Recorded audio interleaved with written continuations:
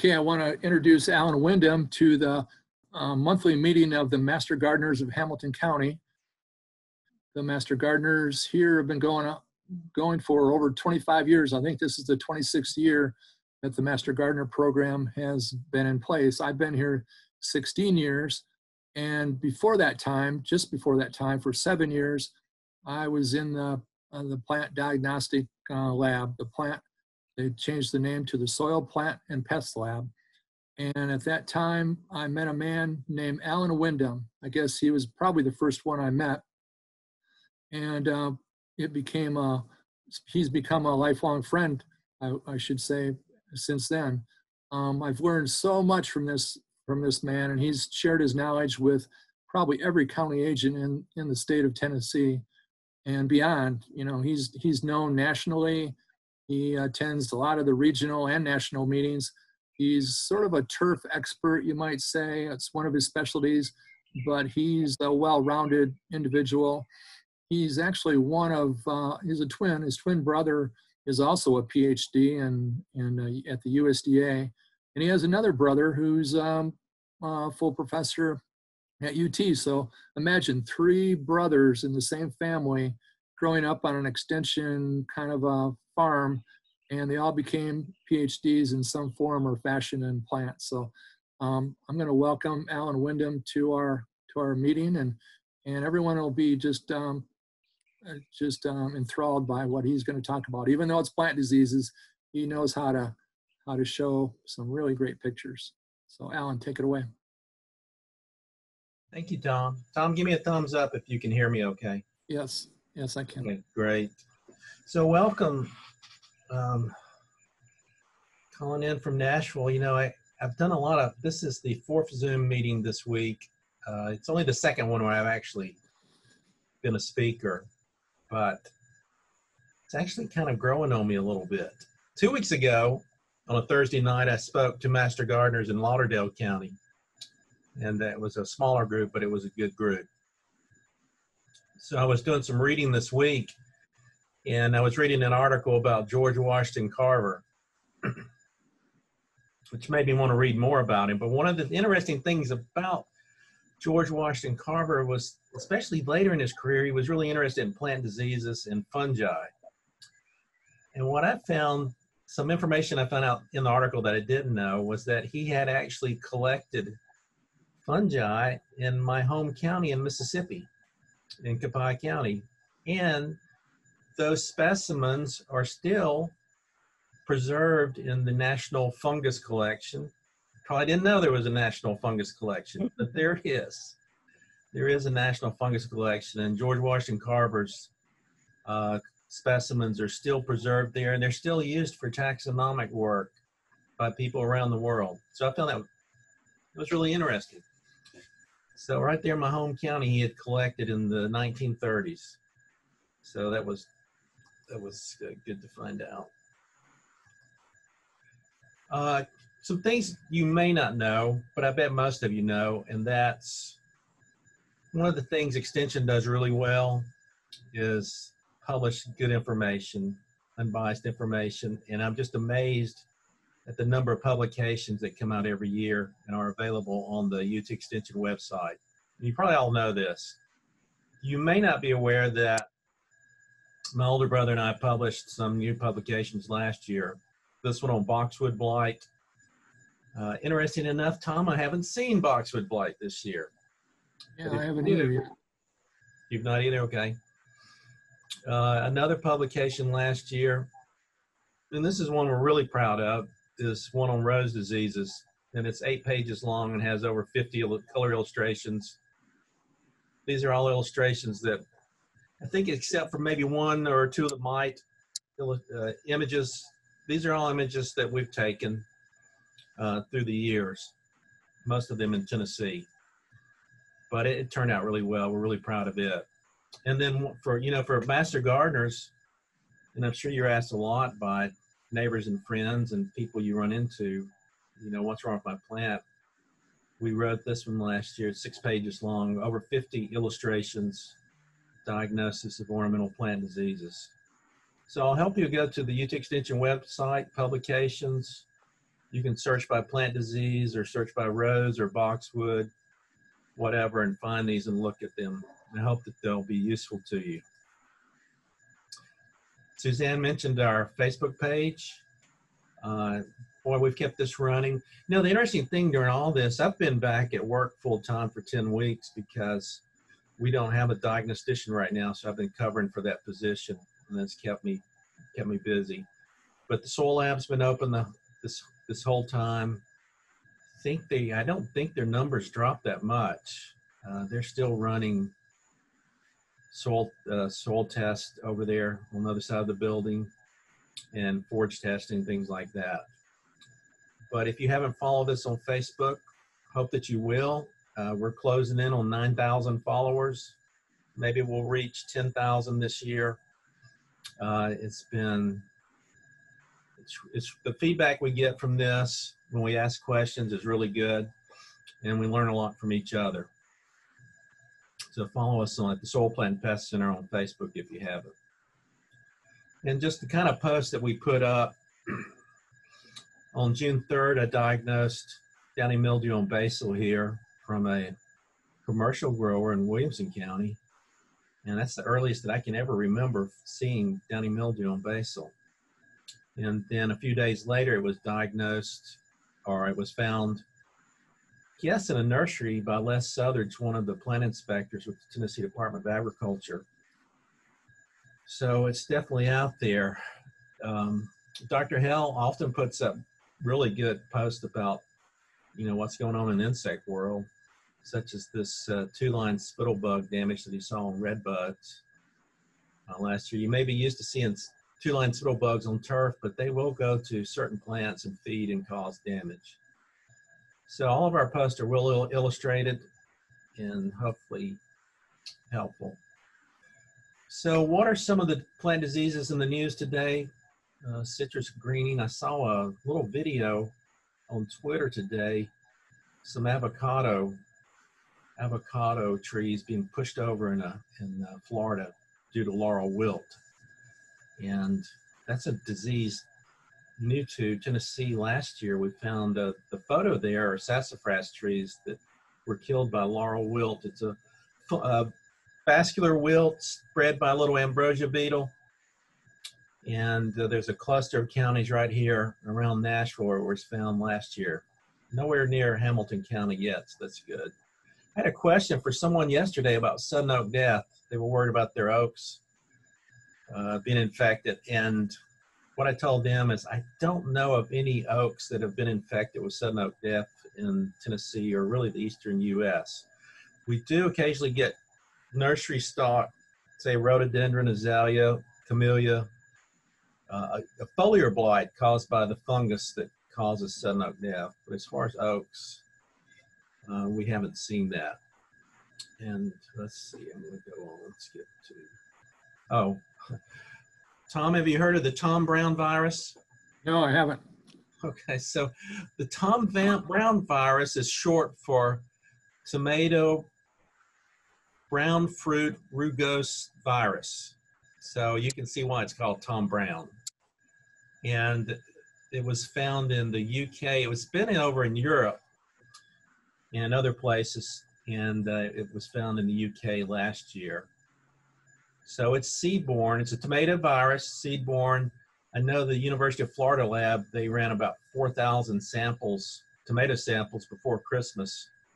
They did not find it, thank goodness. But there's just always something new. One thing to look for is, this was on Twitter yesterday, this Ed Sikora with Auburn University posted this image of downy mildew on cucumber. And it can be really devastating to cucurbits. Now, I think it's been identified in Alabama, North Carolina, probably South Carolina. I don't know of any reports. If you do see this, it's going to be probably angular yellow spots like this on cucumbers, squash, pumpkins. If you see it, Dr. Zach Hansen, who is our fruit and vegetable pathologist, would really like to know about this, Tom. So if you hear anything about downy mildew on cucurbits, let Zach know. So that was just yesterday. Today, on our distance diagnostics page, where the agents send in things, this is from Wilson County, and I think this is tomato spotted wilt virus symptoms on a tomato. What do you think, Tom? Certainly could be. Is it scattered? It's probably scattered, right? It's usually scattered. It's usually, you'll have maybe 12 plants and maybe 2 will have kind of wilted. But we look for these purple lesions on the stems, on the petioles, and sometimes you'll get this weird kind of symptom along the veins. So this is a thrips transmitted virus. It's not something that comes in and wipes out all your tomatoes, but usually it's hit and miss. I mean, if you lost 50% in a garden from this, that would be rare. But just watch out for this. It may show up. So that was from Wilson County today. The other thing that I was asked about today was bacterial leaf spot on oak leaf hydrangea. This is a very common disease on oak leaf hydrangea, and not particularly damaging. It's more of an aesthetic thing. But I will just say this: when you're shopping for plants, be aware of leaf spots on plants, because in the case of bacterial leaf spot on oak leaf hydrangea, if you take home a plant with this, you're probably going to have it for the life of that plant. It's not going to go away, and there's not some easy treatment for this. So let's see what else. So what I'm doing is I'm starting like today, and then I'm backing up through time things that people have sent me or have looked at. So this was yesterday. Someone here in town had bought a slender silhouette sweet gum last year, and they planted it, and they were worried. These are the symptoms on the foliage. So they were very worried about it. They asked the garden center about it, and the garden center sent them here. So the sample comes in, the foliage comes in, and the person said, well, I'm going to send you some photos. I'm like, great. So I'm looking at this, I'm thinking, okay, well, it looks like possibly a fungal leaf spot with some leaf scorch, but you'd rather not have it, but it's not that bad. But then the photos came in. And when the photos came in, there was a photo of the stem. And what I would call this is catastrophic damage to the stem of that tree. Now, what caused it, I don't know. We did have a freeze here in November when we went from 64, after all the heat in the fall, we were at 64 degrees November 11th. By November 12th, we were at 17 degrees. So some of this, and then the last place, where's the last place on a woody plant to go dormant? That lower stem. So if we have a freeze in the fall, late fall, a sudden drop in temperature, you can have cambium tissue killed here. So unfortunately, I told the owner, I said, this is, I would consider this catastrophic damage. I would replace the tree, because the plant, when it's split like that and you've got that much dieback, there's just no way for that tree to form callus tissue and heal that wound. And so what's going to happen now is you're going to have wood decay fungi get in there, and they're going to destroy the wood that's supporting the weight of that tree. But as bad of news as that was, the tree's less than a year old, not that large, and shouldn't be too hard to replace it. And raise your hand if you've ever had to replace a plant. I have. Okay, so I've had some trees that I just love dearly that bit the dust. And so it happens. And that's, anybody that grows plants, it happens to. You'd rather it didn't happen, but it does. So we've had lots of questions about this. This may be something you've seen: cedar quince rust on the fruit of hawthorn, serviceberry, crabapple, ornamental pear is pictured here. And yesterday I got a picture of this from West Tennessee. They wanted to know what was coming out of their fruiting pear. Well, this is one of the cedar rust. And right now the spores that are being produced in the fruit, and actually today I got a picture of an ornamental pear that had spores like this coming out of the stem. So that can happen too on some of the pears. But These spores being produced here on this fruit are blowing back to the cedar and infecting the cedar needles. They are not infecting the pear. So if you had a fruiting pear and you wanted to protect it, you would have to protect it during bloom or right after bloom when the cedar rusts are active and they're coming off of the eastern red cedar or junipers. So right now, there's not much to do except, well, there's actually nothing to do except plan for what you're going to do next year. I will say this, during this tenure where I've been doing the diagnostician position, and I've talked to a lot of people about fruit trees. When I'm usually talking about diseases, very few people are following any kind of regimented spray program for fruit. Now we do have, if you go to the UT Extension webpage, we have a very nice home fruit spray schedule, and that Dr. Boss put together with some help from Dr. Hell before Dr. Boss retired a few years ago. But yeah, we've seen a lot of this. So just the cedar rust, they're really interesting.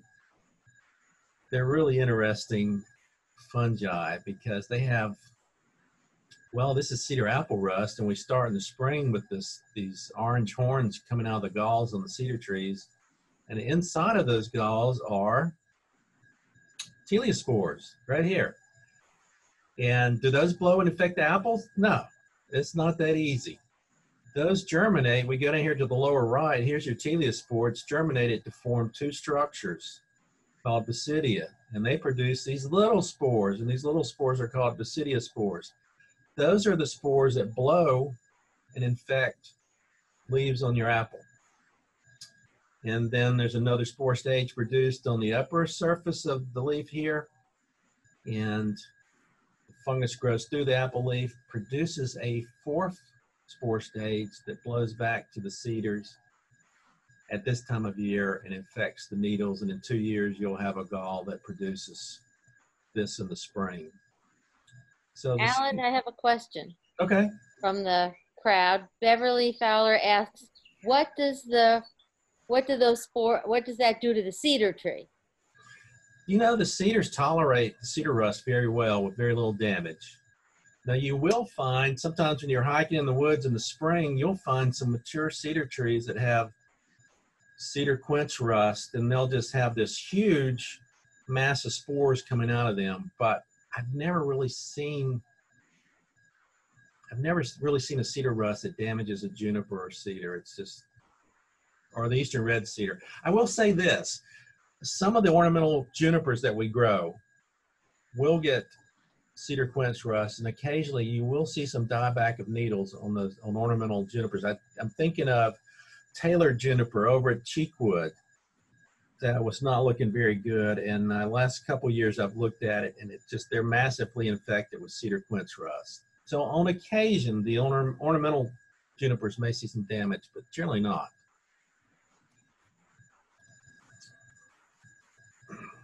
So somebody asked it. So basically somebody said, so an apple orchard would not want cedars nearby. That would be true, and that's difficult. You know, in Tennessee, that's very difficult to get away from cedars. I will say this, though. People that have really severe damage from cedar apple rust or cedar quince usually have junipers or cedars within a few hundred feet, or say sometimes within 50 feet, or sometimes across the driveway from their apple trees or pear trees. So the closer the two hosts are together, the more severe the damage. So it's like most of the commercial orchards all have a spray schedule they'll follow to prevent infection. And there are other things that we can do. There's a lot of resistance. So if you wanted to pick some apples that were resistant to cedar apple rust, you could. So on June 3rd, so this has been about 2 weeks ago, diagnosed, had a commercial grower that produces herbs for the restaurant, and some stores here in Nashville brought in basil that was infected with downy mildew. And you can see kind of this sooty looking growth on the underside of the leaf. The other thing I look for on basil when I'm looking for downy mildew is this kind of sectoring, where you have a yellow sector limited by the veins, and then you have a green sector limited by the veins, and then another yellow sector. So when you see that, that's often a sign of downy mildew, but often if you see this and you flip the leaf over, you'll see the sporulation on the underside of the leaf. So this is a close-up of the sporulation. Looks kind of sooty on the underside of the leaf, and this is a shot that I took of that sporulation a couple of weeks ago, where the fungus produces these spores that are blown and are infective and will infect more basil. And like I said, Les Southers with Tennessee Department of Ag found this on some basil, and I don't know which county, I haven't found that out, but somewhere in East Tennessee, the same week that I found this. So it's around, and it's early. Some years I don't see this until August. All right, so what's the good news on basil downy mildew?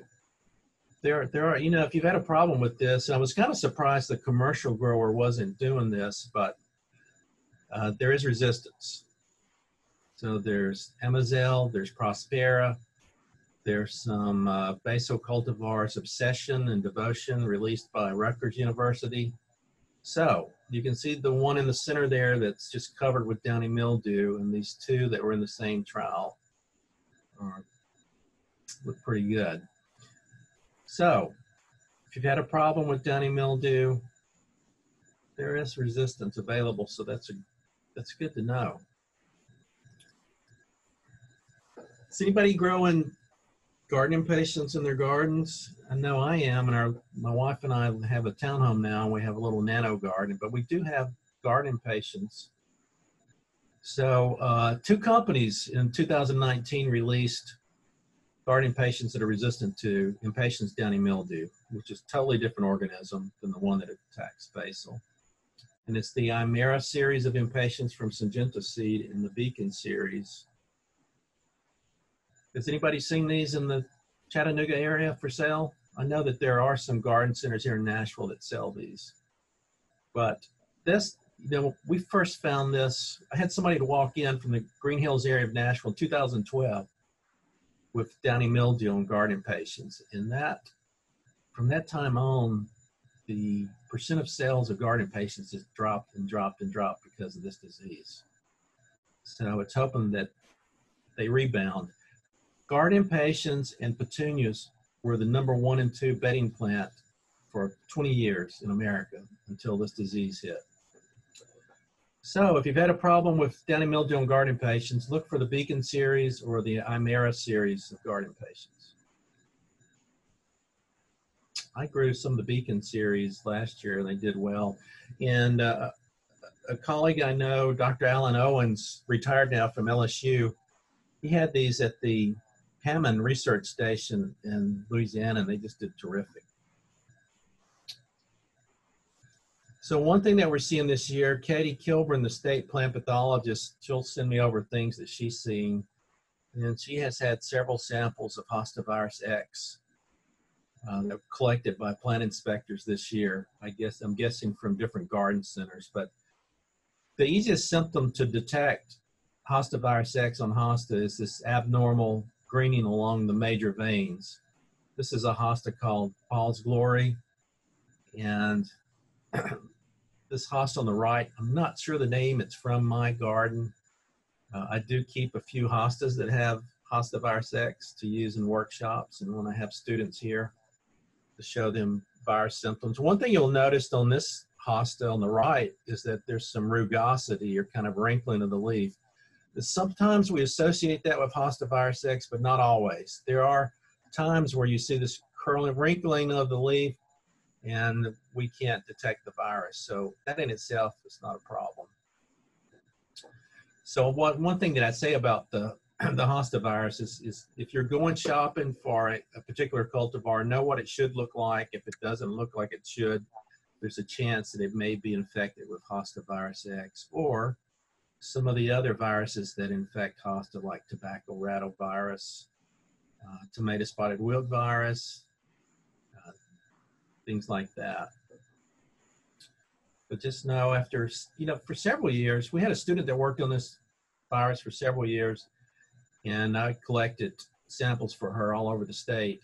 And at the time, it was pretty easy. This is probably 10 years ago, pretty easy to find. And then there was a period where everybody seemed to be cleaning up their act and it was harder to find, but it's kind of creeping back into the trade, so look for that. These are photos that I took a couple Saturdays ago on crabapple. Musk crabapple, this is apple scab. Musk crabapple cultivars that are on the market right now are resistant to this, so that's good. I'm not sure how this isn't a commercial landscape. I'm not sure how the landscaper was unfortunate enough to have this, because what it does is the trees shed a lot of leaves at this time of year, so they don't look very good. And the fruit can be scabby and infected too. So this is definitely a disease that you can manage by, if you're buying a crabapple, buy one that's resistant. I know when we lived in Murfreesboro, I had a prairie fire crabapple that we enjoyed for 20 years. And it was resistant to cedar apple rust, powdery mildew, scab, frog eye leaf spot, and fire blight. So resistance certainly is out there. And then one thing, being the acting diagnostician this year, one of the things that we've just been swamped with is just samples from conifers, cypress, cryptomeria. I think I've looked at more Hinoki cypress this year than I have in my whole life. Arborvitae is not a frequent flyer, especially not green giant, but we've looked at quite a few green giant. And I think most of this goes back to the drought that we had in August through early October in 2019. Here in Nashville, we went 39 days with only 2/100ths of an inch of rain. And during that time, we had 27 days of 90 degrees or above. And we even had September 30th, we hit 98 degrees here. So really challenging for conifers that weren't irrigated. So this is January of 2020. Took the shot in Franklin, Tennessee of Ceridium canker on Leyland cypress, which is just not a good plant for most of us to plant. And then I was back in the area a week or so ago, and I took this shot. So the canker damage had really advanced, and it's really not what I told somebody today. I was asked about the specific disease today by someone in Putnam County, and I said, you know what, probably not the plant I would choose, but if you do have it, you've got to be proactive, and you have to water during a drought, because you can't be reactive and react to it once it happens. It's too late. So we're seeing cryptomeria, and I would say on most of the things that we're seeing, we're not picking up mites, insect diseases. We're calling most of it abiotic from either the late freezes that we had here or the drought that we had in 2019. Now, when you're talking to people, it's funny how many people even forget we had a drought in 2019. For instance, I was talking to my brother in Starkville, Mississippi, and I was telling him about all the damage we were seeing from the drought. He was like, well, I don't think it was that dry here. So I looked it up, and essentially they had the same pattern we had, but he had already forgotten. So after a few rains, people forget about the drought, but the conifers don't. And sometimes it's months after the stress that you'll start to see Ceridium canker, which is a fungal canker, or Botrosphere canker, which is a fungal canker. Or even if there are, say, azaleas that are damaged by a late freeze in November when we drop from 64 to 17 degrees and the bark is busted off the stem, that may be the next spring once it gets warm before the azaleas show any damage from that. So there is a lag time between the injury or the initial stress and when symptoms show up. This is from Putnam County today. This is pretty typical when you have Ceridium or Botrosphere canker on a Leyland cypress. One of the things I tell people to do if they're trying to diagnose it, I'll say pull the foliage back and look at the main stem and see if you see any weeping. And most of the time where you see the weeping is where the canker is, and the canker can be extensive. So if someone's sending us a sample and they want a confirmation, what I want is a section of a branch or a section of the trunk where the weeping is, and that's generally where you find the fungus. And like I said, there's no treatment for this after the fact. It's all preventative, proactive watering to prevent the initial drought stress. You know, it's one thing that's very interesting, not having done the diagnostician job for a long time, is especially if all the conifers, what do you think they bring in when they have a dead conifer? Do they bring in a root system? No, they don't. They bring in a little piece of dead branch. And if the canker is not there on the dead branch, there's not much that you can say other than it's dead, but occasionally you'll get an overachiever that brings in the whole plant, where you get to look at the root system, you get to look at the main stem, all the foliage. So this was a Hinoki cypress that, after looking at probably a dozen of these, someone brought in a whole plant. And so I washed out the root ball, and what I found was that the roots were 99% dead. So if the roots are 99% dead, is there little wonder that most of the needles are dead? No. So one of the things that I did was, we've got these, for root rot, we've got these little kits, these immunostrip kits for Phytophthora, and I checked the roots for that, and it was negative for Phytophthora. So this could, again, be abiotic. This could be, you know, we had a lot of rain during the winter, January, February, mild and wet. So this dieback may just have been from poor drainage, excess water, maybe the roots just drowned, but whatever happens to the roots, the foliage is going to follow. But this is a great sample. I get excited when I see a sample like this, because I get to look at the whole plant, and it's rare.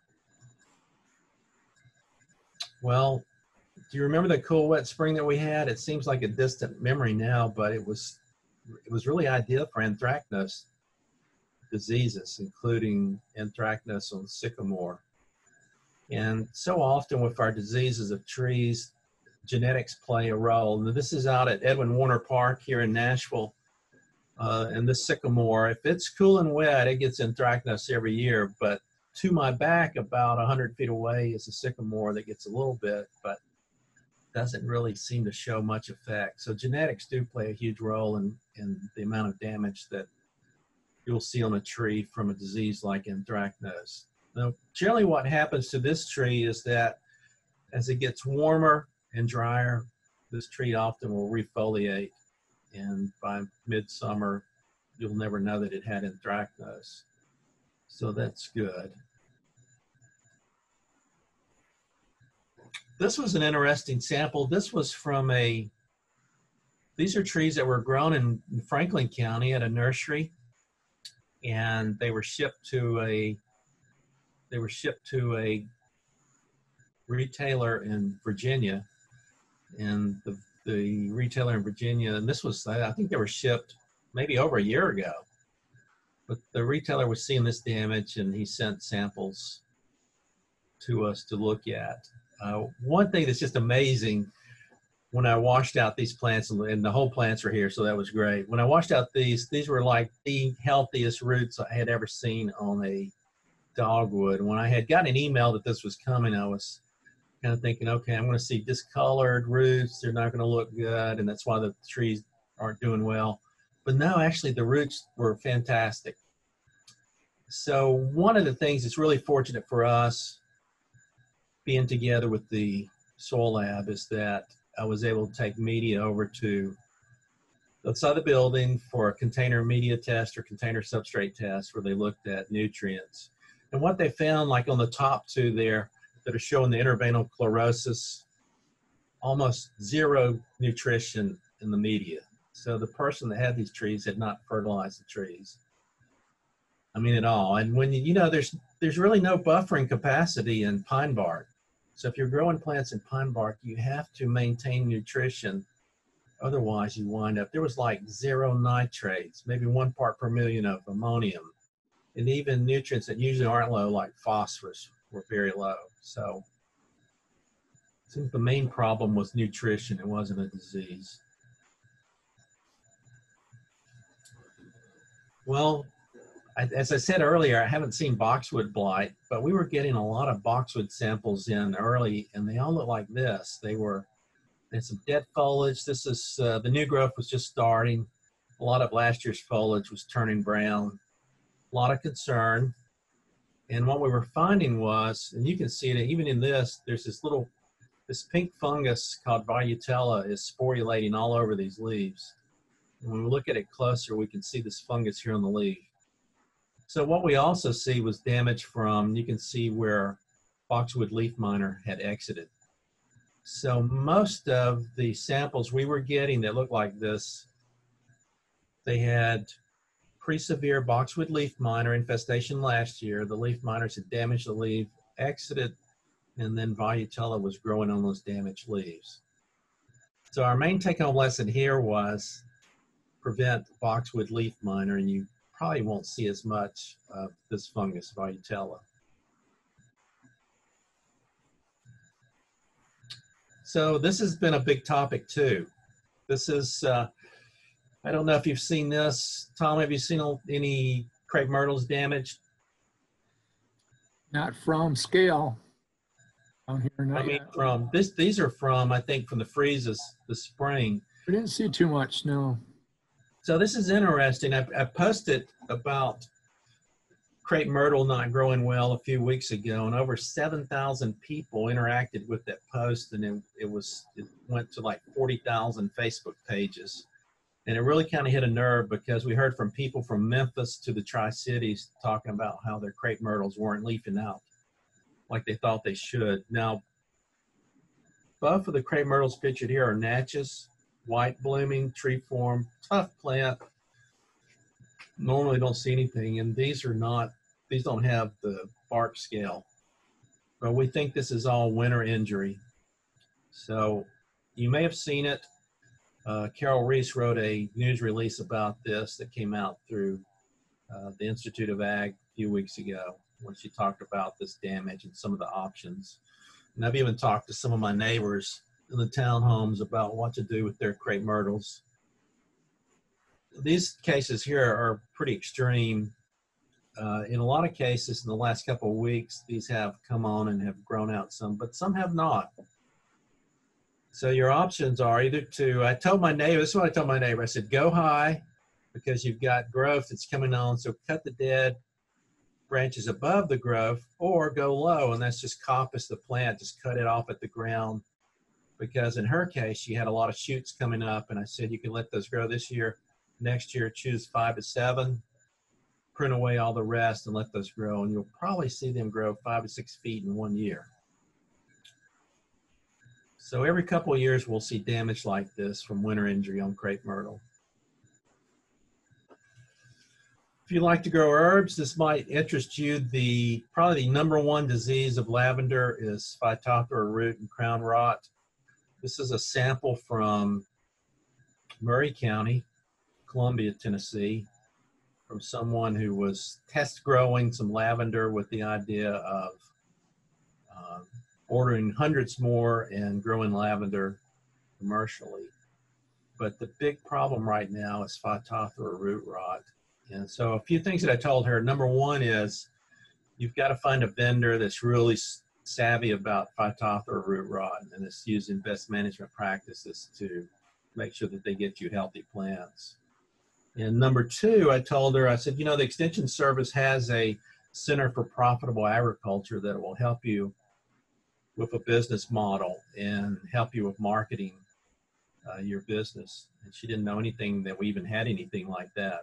So that was good information. So this is not an easy thing to deal with, but it is a big problem with lavender. A lot of people are looking for value-added things that they can do, but you have to be smart about it. Otherwise, you're gonna lose money. And there's not really a curative treatment for this. It's all about the grower growing healthy plants. You're getting healthy plants, growing them on a soil that's well drained, and hoping for the best. Occasionally, we will get questions about mushrooms. I think last week, Tom, you probably have gotten these. Someone told me that their dog ate some mushrooms and got sick, and how could they control mushrooms? Normally what I would just say is, okay, so they're ephemeral. They're not here very long. You can just mow them down. If you see these mushrooms, this photo I took in my neighborhood where a tree was taken down.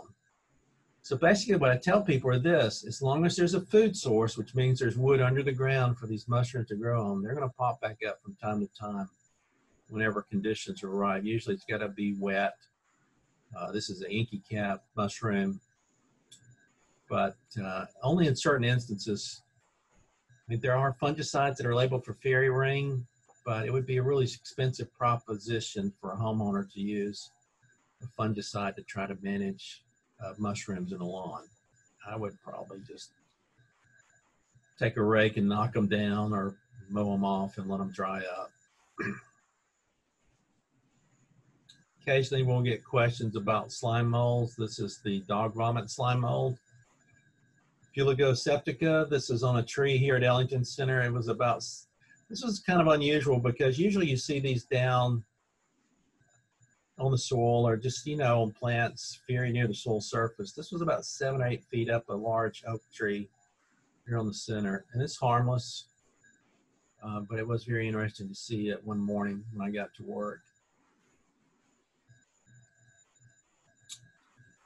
And let's talk about, did you have any damage on May 3rd from the straight line winds that came through?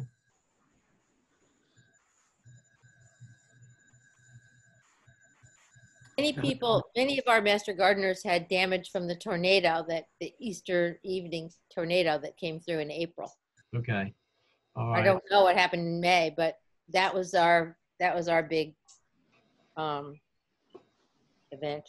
So our big event here was the May 3rd straight line winds, when we had 70-mile-an-hour winds come through, and trees that were compromised by root rots or decay, we lost a lot of those. So it's been 5 weeks since we had that damage.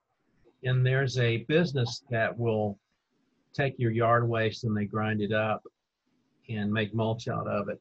And from time to time, I've gone to drop things off there. Last week I went by there. I could not believe, this is like a 5-acre pad that they allow you to put things on, then have a big front-end loader that drops it in a tub grinder. The mountain of plant debris from this storm that's still being collected, these large trucks were wrapped around the block to go through and unload, and the mountain of debris was like 3 stories high and 3 to 4 acres wide. It was unbelievable. So one of the things is that this was a tree that fell here at our office. Tom probably remembers the white pines that we still have a good many, but not as many as when he was here.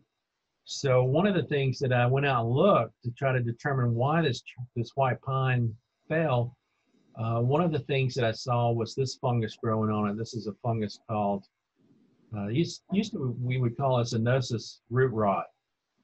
And this fungus will rot the roots so that they're brittle and a little wind and they won't hold the weight. So I put a photo of this up on Twitter, and this forest pathologist I know in Minnesota said, well, there's also another fungus there. And another shot I had put up, he saw some root-like growths of a fungus called armillaria. So that's 2 fungi that were attacking this tree. And then I have found a 3rd fungus that damages the roots. So, one of the things that's really difficult to diagnose, even for a professional arborist to diagnose, is damage to roots. Because you don't see them. They could have this fungus growing on it, be really compromised, so it wouldn't take much to blow them over, but we just don't know it until it happens because it's so difficult to diagnose problems that are underground like this. And the other thing right now, I think I took this photo a couple weeks ago. This is one of the carbon crust fungi, Creshmeria dusta, and it's really common. It is a pathogen. I saw this on a mature hackberry, but in just a few days we had some images from pignut hickory, on maple.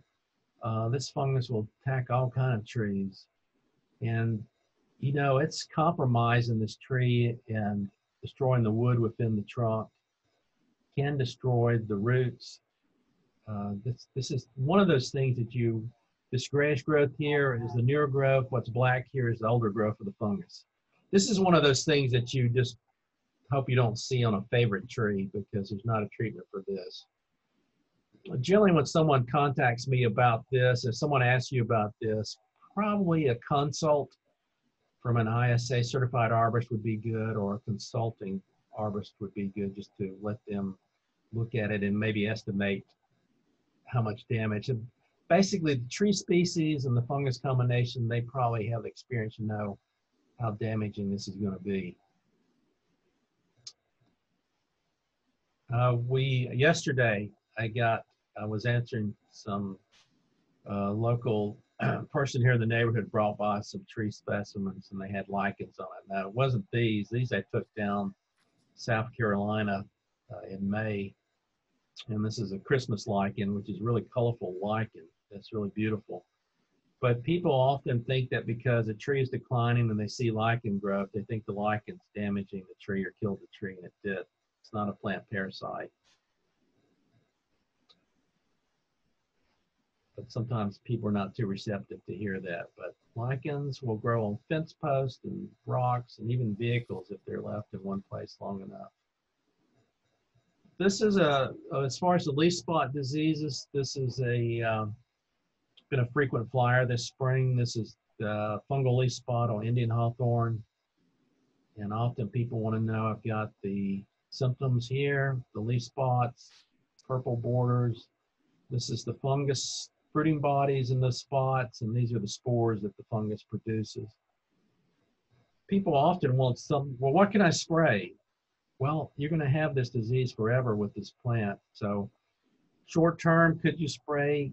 Yeah, you can spray with a fungicide and protect foliage that's healthy, but long term, it's not too attractive because you'd have to do that every year, and you'd have to spray multiple times each year. So there are resistant cultivars of Indian hawthorn. So if you're thinking about planting Indian hawthorn or recommending them, do a little research and buy a cultivar that's resistant to this leaf spot, or this will dog that plant till the day you dig it up, throw it on the burn pile. One of the things that I tell Master Gardener interns is that most galls that we see on the leaves of plants are caused by mites or insects, but there are some fungal galls. This was my twin brother sent me these probably a month or more ago. This is Exobasidium leaf gall on Sasanqua camellia. And you see all the fleshy leaves there. No, interesting, this fungus will sit on the leaf buds and not cause any damage, and infects as the leaf starts to expand, it will infect it, causes leafy growth. You can just prune these out. Not something you probably have to spray for, but we also see there's a fungal leaf gall like this on blueberry. There's one fairly common on deciduous azalea, and then a lot of our semi-evergreen azaleas will see fungal leaf galls on, and also the Camellia japonica, the big leaf camellia, we'll see it on it too. But generally not very damaging. And then what else? Early spring, I saw downy mildew on rose. A lot of our retail garden centers, just walking through and looking, I saw that the roses for sale were infected with downy mildew. And there was pretty good sporulation, like the basil that I showed you was producing spores. The downy mildews, you know, they generally sporulate on the underside of the leaf. And on rose, you generally will not see this with the naked eye. All you'll see is the angular lesions. And that the lesions look slightly different depending on which cultivar that they're on. So, but where do we see the most damage? We see the most damage from downy mildew on rose and retailers that have maybe a garden center that has all their roses in an unheated poly house and the doors are shut and it's cool and moist, and it can just explode in a situation like that. Occasionally we do see it in the landscape. This is from the local botanical garden here. This one of their horticulturists brought some violas over that didn't look very good, and when I washed out the roots were dingy. I thought it might be Pythium root rot, so I stained some roots and put it under the microscope, and I saw all these spores, these double-walled spores that Pythium produces. It was later, about a week later, and I think this is, my wife and I were over at Cheekwood before the COVID lockdown went into place, and Cheekwood was still open, and this was the bed that he pulled the plant out of. So all the rain that we had in January, February was really tough on plants that are susceptible to root rots, and it's just kind of hard to predict when it's going to happen.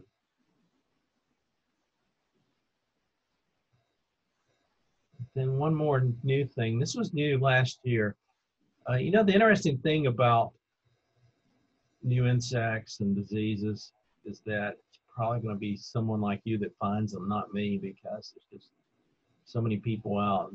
These were actually 2 samples of a rust on European and American hornbeam that were brought into the lab last summer. The interesting thing is this rust had never been reported in Tennessee. And when I went online and looked, our records, or the records that the USDA keeps, the host index, there was no report of a rust on hornbeam of any type in the US. There was a rust, this European hornbeam, there was a rust reported on it in Europe, but no reports of it in the US. So this is American hornbeam here on the right, European on the left. They both have the same rust. I have not visited these sites this year to see if the rust is back. But the only report that I could find was one by Jason Smith, who's a professor of forest pathology at the University of Florida. And he's trying to identify this rust. So there's new stuff every year. Every year there's something new. So just be on the lookout. If you see something that looks a little unusual, go ahead and collect a sample. Talk to Tom about it. We're really going to miss Tom when he retires, because I don't know if you realize how fortunate Hamilton County has been to have Tom, to have a professional plant pathologist there in your county for all these years. It's so rare to have somebody with that expertise. So I know that we will miss him when he retires. So if you made just stay as long as you can, Tom. We need you. I'm trying. Assuming we let him retire. Okay, so that's it. That's kind of you've kind of seen what I've seen over the past couple of months. This is Ina, our wonder dog, that she has been able to come up to the office with me some this spring when nobody's here. So I can take questions now if anybody has any questions. Yeah, if anybody wants to just type in the chat or push your space bar and just talk out loud, that'd be fine. I have a question in the chat I can start with. Mary Evans, unless Mary wants to ask it herself, but it had to do with downy mildew on native plants. She saw during a hike on the Cumberland Trail a tree or shrub with leaves doing something similar, curling on the edges. So does downy mildew happen on natives? Yeah, it does. I'm trying to think of some off the top of my head, but I think most of the ones that I can think of are not natives. But yeah, downy mildews are widespread. I know that one of our colleagues that Tom knows, Marjorie Daltrey, just had a downy mildew named after her. She's really excited about that. But yeah, he actually found one on Cleome that was new to science. So yeah, the downy mildews will hit. They will hit. For instance, okay, so this is a good example. What's another plant species that the downy mildew of rose will hit? Well, brambles. So blackberries, the downy mildew that hits rose will move to bramble and back and forth. So blackberries. So yeah, there are a lot of downy mildews.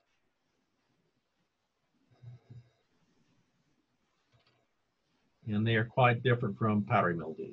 So they're not even closely related. How do you treat the downy mildew? You just cut the affected branches off or take the plant out? It depends on the plant. If it's a herbaceous plant, usually the problem with downy mildews is that the spread is just so fast. Often by the time you find that you have a problem, everything's almost destroyed. For instance, the person who brought in downy mildew and garden impatiens in 2012, by the time she realized there was anything going on, all of her impatiens were infected. And that's pretty common. And I haven't heard the operation that brought the basil in. I bet they dumped a lot of their, it's a hydroponic operation. I bet they dumped a lot of their basil. On woody plants, you wouldn't have to dump. If you had a rose that had downy mildew, generally they will, as it gets hotter and drier, they'll leaf back out. Yeah, I had that problem with a rose that was in a pot, and I didn't realize what it was. But the under the bottom part, there's green coming out of it. So my thought is just to cut it way back and see if it'll just come back out. Sure, you can do that. By the way, it was a really great presentation. I enjoyed seeing all this. Very, very good. Thank you. Thank you. Thank you. Let's see. Am I unmuted? Yes. David Gardner had a question, and I think he wanted to know if there was any update on the hemlock woody algid bug. Ooh, I don't know that there's an update. I know that we had an extension agent in East Tennessee to send Dr. Hell and I photos of the woolly adelgid on hemlock. Actually, it was a graduate student from our department. One of their family friends had sent photos. I think probably the most exciting thing about that is that I think it's USDA Ag Research Service scientists have crossed with traditional plant breeding, the native hemlock with a Chinese hemlock, and the offspring looks like our native hemlock, but it's resistant to the adelgid. So that would, not sure how that would work in forests, but at least in landscapes, that would be great to have a resistant hemlock we could use. So that's probably the newest thing. Okay. Question here. How can the fungus that affects the roots of the cedar tree but doesn't show up in the needles? This is from Carlton. So like the white pine that had the Gnosis root rot and Armillaria root rot, sometimes you'll see, it wasn't the healthiest looking tree. The needles were a little off color, maybe a little smaller, but it would really have to advance before you start seeing dieback. So most plants that have root rot, eventually you're going to see symptoms on the leaves or needles, but it may take a long time in the case of woody plants. I had a lawyer from MTSU call me once. A tree on campus had fallen onto a car of a student. The student wanted the university to pay for the damages. And my response to the lawyer was, this would have been very hard for your maintenance people to detect. But I said, however, I have been on campus and I have seen trees in bad shape that needed to be removed. So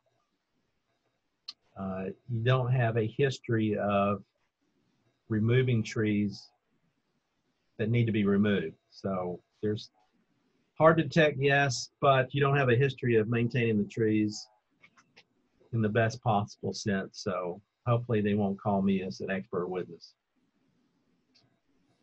The next time I visited campus, 2 trees that I had in mind were gone. So maybe that helped.